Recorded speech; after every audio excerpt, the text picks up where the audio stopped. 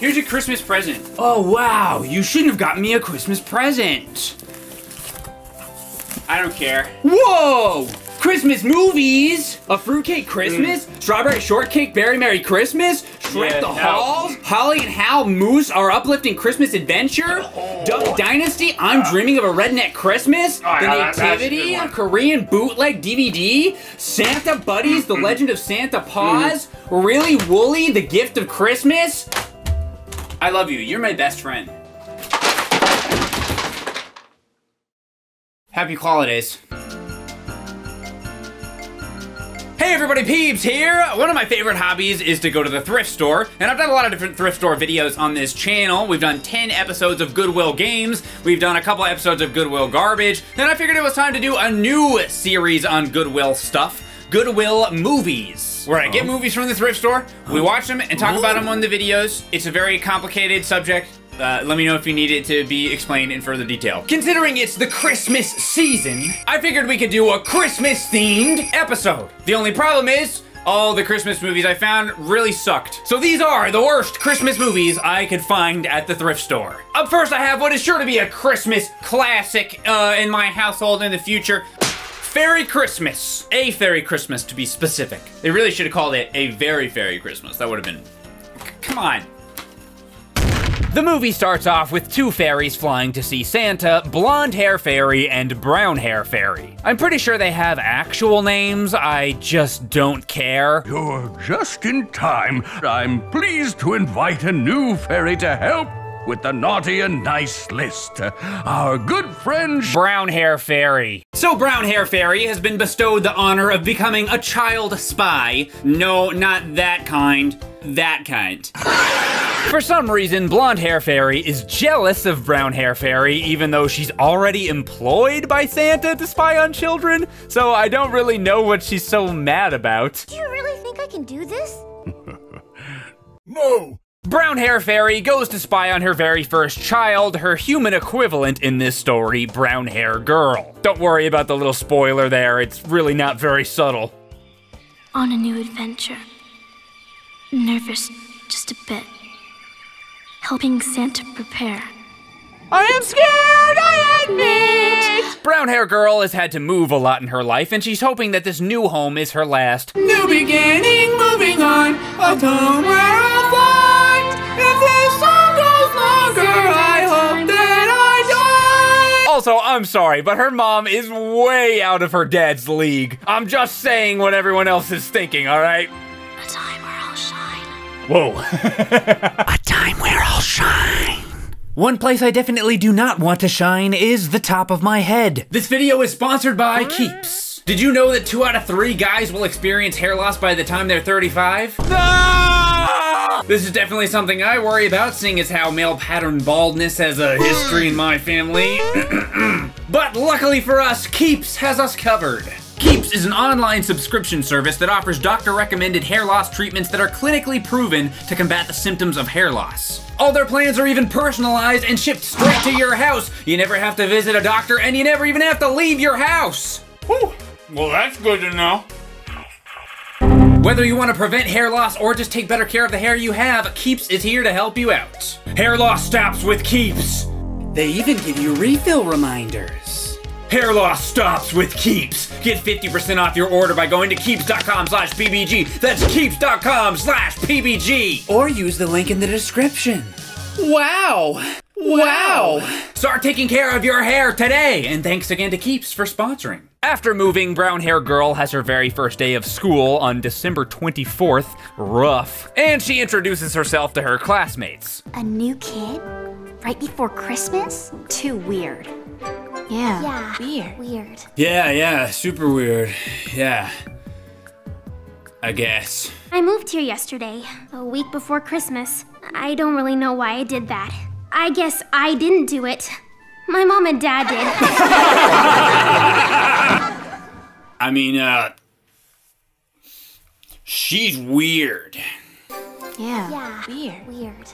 We then jump back to the fairy world, where we get our first real look at how the fairies spy on the children through magical paintings. How do they work exactly? I have no idea. Despite being incredibly vital to the storyline, they're never explained at all. I mean, what about kids that don't have paintings? Do they just not get any presents? I mean, I guess later in the movie, she says that she doesn't even know where she got the painting and that she's just always had it? I've always had it. So I guess Santa provides the paintings? But even then, like, what if you don't put it up? What, like, does Santa have some kind of telepathic power to compel you to put the painting on the wall? Put the picture on the wall.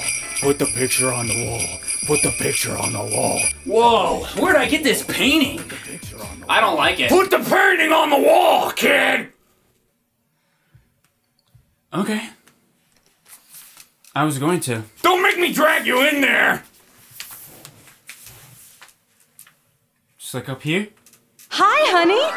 Mom! So her mom shows up at her school on her first day and invites her whole class to a Christmas party on Christmas, which is tomorrow. But people must be too busy for a party on Christmas Day. Yeah, that's kind of a good point, Mom. First day of school is going great. So blonde hair girl really hates brown hair girl because she's new on Christmas, even though that doesn't make any sense, and also because she's going to get some presents for Christmas, even though that doesn't make any sense. Neither of these blonde characters have any reason to hate their brunette equivalent, they just do because plot. So the human girls sabotage the Christmas party, spread a bunch of rumors, and be mean because reasons. So the brown hair fairy goes to cheer up brown hair human, even though blonde hair fairy says she's not allowed to. Who are you?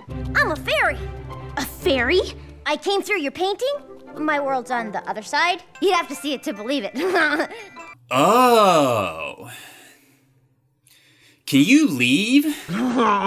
So she takes her into the painting and into fairy world. You won't believe what the fairy world does for Christmas. Oh man, fireworks? Fairy magic? Whatever it is, it's gonna be paper snowflakes. Cool. Whatever, I'll take anything as long as they don't start singing again. Oh, god dang it! Bells are ringing everywhere, cats and something everywhere, something's taking something so... The chorus for this song is literally just fairy world, fairy world, fairy, fairy, fairy world, fairy world, fairy world, fairy, fairy, fairy world. Fairy world, fairy world, fairy, fairy, fairy world. I've had this song stuck in my head for 2 weeks. These lyrics aren't just lazy, they also make no sense at all. If fairies made a movie called A Human Christmas, would all the people just be walking around going, human world, human world, human, human, human world. After all the singing, Fairy Girl realizes that she's way behind on her naughty and nice list, so Human Girl decides to help her spy on her entire class, because those are the only kids on her list. There's definitely nothing unethical about this. While invading the privacy of her new peers, she learns that the hench girls who follow blonde hair human around are only mean because they're afraid of her, and the blonde hair girl is only mean because she's scared of her mom. So brown hair girl decides that they should all go on the nice list despite what they've done to her. Remember kids, it doesn't matter what terrible atrocities you commit as long as you did them because you were scared. Personally, I'm scared of fairies being alive, so according to this movie, it's perfectly okay if I rectify that. We did it! I can take my list to Santa! Unfortunately, blonde hair fairy catches them spying on all of her friends in their private bedrooms. Again, totally not creepy at all. And blackmails them into letting her complete the list instead. And on top of that, she puts the brown hair human girl on the naughty list. It was already shown earlier in the movie that her parents bought her some presents, but once she was put on the naughty list, they instantly lose them. So not only does he spy on children throughout the world, he's also a straight up extortionist. Eventually, everything gets worked out between the kids after blonde hair fairy confesses to Santa, to which he responds, Course I know what happened. Which begs the question, if Santa knows everything that's happening like some kind of god, why does he even need the fairies to begin with? My theory is that he just keeps them around as a legal out for when he inevitably gets raided by the FBI. Hey, I had no idea any of this was happening. I don't have a direct feed from those creepy paintings straight into my computer, which I conveniently destroyed right before you got here. It was the fairies, all right? The fairies! I've talked about a few different movies on this channel in the past, but I've never actually done a video on a live action movie, and we have the very first live action movie in the channel history. Unfortunately, it's Homeless for the Holidays, and not something better than that. I'm saying that like it was me that chose to talk about it. I don't know anything about this movie going in other than it's produced by iProduceFilms.com, which I'm sorry to say does not sound very promising. Homeless for the Holidays stars our main character Jack Baker, aka young Adam Sandler. Jack is apparently super talented and successful. I'm not very good at business myself, but I'm pretty sure if you say words out loud to a big circle of table people and they all start clapping, that's a good thing, baby. His son, despite being spoiled his entire life, is very concerned about other families who are struggling through the holidays. Some of these people can't even afford Christmas presents. Yeah, all the good toys are still in stock. He is unamused. Be normal. Ugh, Dad doesn't care about people who are homeless for the holidays? If only he could find himself in a super ironic situation and get what's coming to him and then learn a valuable lesson in the process. Ugh, that's probably not gonna happen. No cell phone. Be normal. While walking down the street, Jack meets a Santa guy who says, "May your life be forever changed from this day forward." Huh. Well, that didn't sound ominous at all. As the trope goes, Jack is too busy with work to spend time with his family for the holidays. Something that his wife is quick to remind him of. You know what I want for Christmas, Jack? You. And I want you, even if for just a few days. I swear 80% of her lines are just her yelling at him. But hey, at least things at work are going well. I'm sold. After giving the worst wink of all time, Jack's boss reminds him of just how vital he is to the company, and then some other guy makes a fool of himself, but we'll worry about him later. The next morning, things start going crazy! Mr. Baker, can I get a comment, sir? Mr. Baker! Mr. Baker! Mr. Baker! Those people in hospital. The label, sir! The label! Need a comment on the labeling, Mr. Baker. Are any gonna die? The label. Are you the one that did the label? Have you had a label? Like a label? Like you put a label on your table for a label? It turns out that someone signed off on a submission for one of their cleaning products that says, "Do now inhale fumes." Even though he makes it clear he didn't do it, he's told that he has to take the fall and be publicly fired so the company can avoid backlash, but he is given a promise that they'll rehire him once all the drama dies down. Jack, they want to talk to you. Oh no, not they! After being fired, Jack lays around for a few days waiting for the call he was promised until his wife tells him to get a job! I told you he was gonna call me. If only we could all find someone so supportive. Ooh. Yeah. Looking for a job. Looking for a job. This guy is looking for a job, but he can't get one. He can't find a job. What do you know? What do you know? There ain't no jobs up in this hole. He can't get no dough. His family will be out in the snow. Are you kidding me? Kidding me? No. Cause he's the guy that poisons people. After a long and unsuccessful job hunt, Jack's wife yells at him some more. We need an income. I have had a long day. And no money to show for it. You might as well have been here. She was the one who was like, get off your butt and find a job. Now she's like, why aren't you ever home? Make up your freaking mind. You cannot talk to me like that. Spoiler alert. She talks to him like that. Eventually, he gets a job at a fast food joint called Penguin Point, where he has to wear a penguin outfit. The exact penguin outfit that I own. Hey, maybe I could be the next director for iProduceFilms.com. You better watch out, who directed this? George A. Johnson? I'm coming for your job! After getting his first Penguin Point check, they go grocery shopping in this completely pointless, but very long, scene with an equally pointless, but very over-the-top, manager character who goes boom a bunch of times while taking pictures at customers for some reason. The scene 100% should have been cut from the movie in editing, but not only was it not cut, apparently the actor for this guy, Brad Stein, was important enough to be featured on the front of the box. Boom! Then there's this whole entire subplot where his wife applies for food stamps, and she goes on and on and on about how great food stamps are. We've been paying for other people to use them for years. They're designed to help people like us who need help in a bind. I was beginning to wonder if this was actually sponsored by the government or something to like advertise food stamps, but apparently not, because eventually she goes off on this long, super intense rant that just comes completely out of left field about how the government just has food stamps to keep people dependent on the government or something. The rules? Who made these rules? Has anyone questioned their motives? She's just screaming super loudly at this lady for like 2 minutes straight, as if she personally is the one who created the laws. And become completely dependent upon The script refers to her as if she is a likable character multiple times throughout the movie, but it fails to actually demonstrate that at any point to the audience. Eventually, Jack's former employer discovers that a competing company is interested in hiring him, and since he's so good at his job, they have to put a stop to it. But instead of hiring him back, they decide to come up with some crazy scheme to get that annoying guy from earlier to trick him into not working with the competitor so he can come back to work for them. But, and this is the real genius part, they don't hire him back? Even though he's supposedly the best at whatever this job is ever, so much so that everyone wants to hire him, but they won't hire him because he's unhireable, even though everybody else wants to and is going to hire him. I apologize if that doesn't make any sense, but just trust me, it doesn't make sense in the movie either. But whatever, it's Christmas! Oh, check this out. What do you think, Mom? Be normal. The movie goes on for a lot longer than it needs to, by the way, and eventually they lose power in their home, but since Jack has learned so much about the joy of Christmas or whatever, he gives his last 40 bucks to a homeless guy instead of feeding his family the Chinese buffet that he promised them. Don't worry, it's not like they were excited for it or anything. We're going Chinese. We're going Chinese.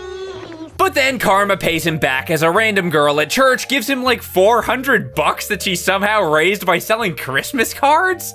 Who even is this girl again, by the way? Then the creepy Santa guy, who's been spying on him through the whole movie, starts talking about how sucky his life is and tries to cheer him up. How do you know I'm not just a kindly old man who cares? There's no such thing. No one really cares about anyone else. This girl literally just gave him like $400. What is he talking about? What if that person was willing to help you get your life back together again? People like that don't exist. It just happened! He just did it too, like 2 minutes ago! For the past 30 minutes of the movie, he's been all cheery and generous despite his crappy situation, but the moment someone turns around and does something nice for him, he 180s and is completely cynical again? This doesn't make any sense! Nothing in this movie makes sense! The personality shifts of Jack make no sense. There's no character development at all for the son, who's completely good-natured right from the start of the movie, even though he has no good role model. The actions of the people from his job don't make any sense. The daughter honestly doesn't even need to be here. She adds nothing to the table. And the mom? Do you see what you're doing here? The rules? Who made these rules? You're not helping people. You're the one sitting up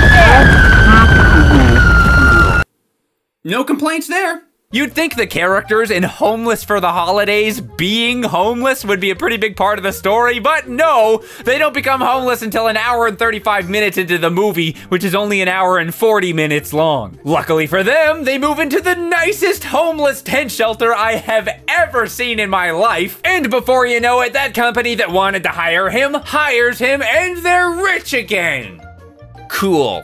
And it appears the creepy Santa, or God, or whoever this character is supposed to be, is now going to ruin this jerk guy's life also. May your life be forever changed from this day forward. Santa is always watching. And this movie ends with a photo too. Or at least a sound effect of a photo with an awkward looking freeze frame. I appreciate the consistency of the ending so far, at least. Boom! Up last, I've got an odd-looking one. 'Twas the Night Before Christmas for VHS. I don't know about you guys, but nothing says Christmas to me like a rat. This movie, or should I say film, is a quote, charming retelling of the poem 'Twas the Night Before Christmas by Clement Clark Moore. And if that wasn't enough to sell you on it, it also has lilting music. Lilting! I actually don't know what that means.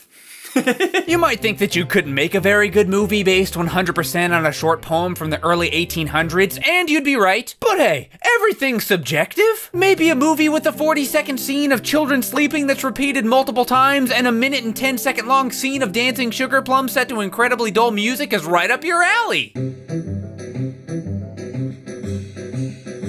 Dude, this music is lilting!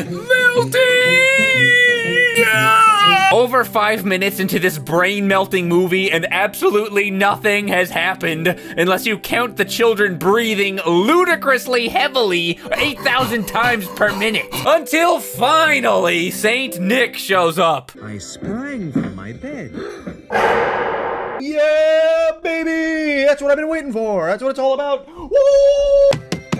Away to the window, I flew like a flash. So Santa, who's apparently 2 feet tall, is here to fill the stockings, presumably with joy. I guess we'll just have to wait to see. And I mean it. You have to wait. You have to wait a very, very long time. Because first, Santa has to have a smoke. Then he's got to listen to the reindeer complain for about 5 minutes. It may be no problem for you, Comet. We have to work twice as hard as you. But mostly you have to wait through the dead time between the dialogue. I'm not moving another step unless Prancer stops kicking me. He's got silly, skinny legs and big hooves. No, I haven't. You keep jabbing me with your antlers. No! Everything in this is so slow. There's seriously 5 to 12 seconds of time between every line of dialogue in this movie. It feels like someone was supposed to finish the movie, but they forgot to like 5 days before it was due. So instead to fill time, they put a lot of time between every sentence. We'll all work twice as hard and twice as fast. Won't we? Yes. So Santa falls, and then he falls again. But don't worry, the reindeer help him out. Looks as if he's going to need our help again. Oh.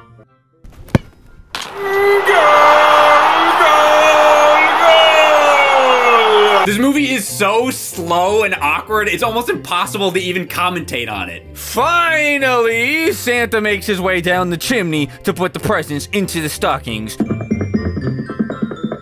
And what do you know? It takes him forever to do that too. This guy spies on Santa and Santa creepily smiles at him. Or is he smiling at me? I'm not sure, but he keeps making this face over and over, and I am sure that I don't like it. He was chubby and plump, and I laughed when I saw him, in spite of myself.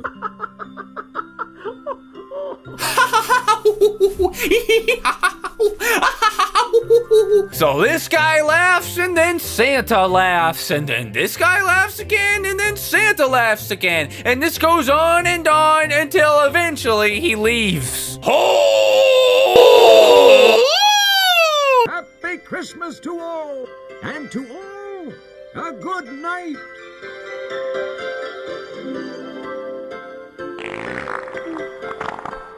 What the f was that? Hey everybody, thanks so much for watching. If you enjoyed this Goodwill Movies episode, let me know. Hit the like button, leave me a comment. I'd love to do a second one. If you want another bad Christmas movie, you can check out this one right here. I did it last year, it was fun. Or you can check out a Christmas video on my Peebs channel. See you next time.